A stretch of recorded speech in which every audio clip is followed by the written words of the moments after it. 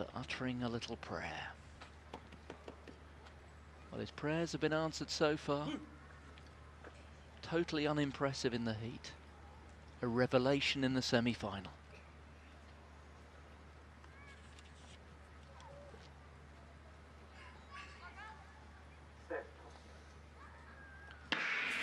Russell, 4 from the right, slowly out of the blocks. It's Krah who leads early on with his countryman Lattin, and Russell's got a huge amount of work to do. He's not going to get there. It's going to be Krah's going to take this title. Furiu alongside him.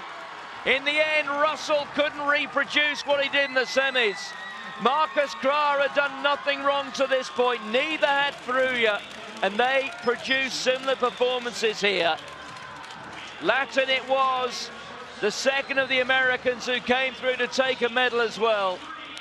But Marcus Krah, the US champion, deposed as the world #1 yesterday by Russell, put him in his place here. A lifetime best of 13.25. You can't ask any more than that.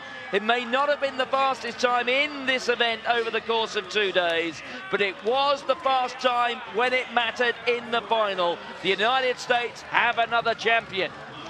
And they have a 1-2, I think, Martin, as well, just as they got in that women's 800 metres a few minutes ago.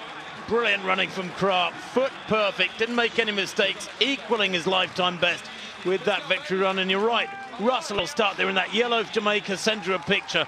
And he looked cumbersome here, doesn't he? He's nothing like the fluency and the zip of yesterday in the semi-final. Krah, by contrast, very, very quick over the barriers, gets that lead leg over and down so quickly back onto the track. Good running from Furiu of Japan on the near side. Does he take second? Oh, it's got to be down to millimetres, but it is a 1-2 for the USA. Lattin does take the silver. Furiu settles for a national record, or an area under 20 record, in fact, for Asia, that is, and the bronze. And again in the theme with men here producing, and women, in fact, their best performances when it mattered most. The first 3 all ran the fastest races of their lives, as did David Zabrowski, who was the first European coming through in 5th. The Britons were in 7th and 8th. But they've done tremendously well just to make this final, as Krah celebrates there. Knew he'd got it right. The focus was quite masterful. Didn't make one single error. Clipping barriers is not an error in 110-metre hurdles. It happens. You can ride those barriers well, get over them. And despite the pressure being applied, and he must have sensed Furiu to his right and his teammate Lattin a couple of lanes to his left. There's Lattin, 3rd from right.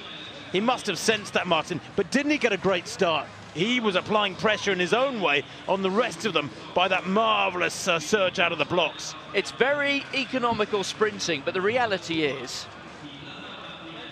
it's the best sprinter who gets that. Fastest out of the blocks, the best through 30 metres, the best pickup. Technically,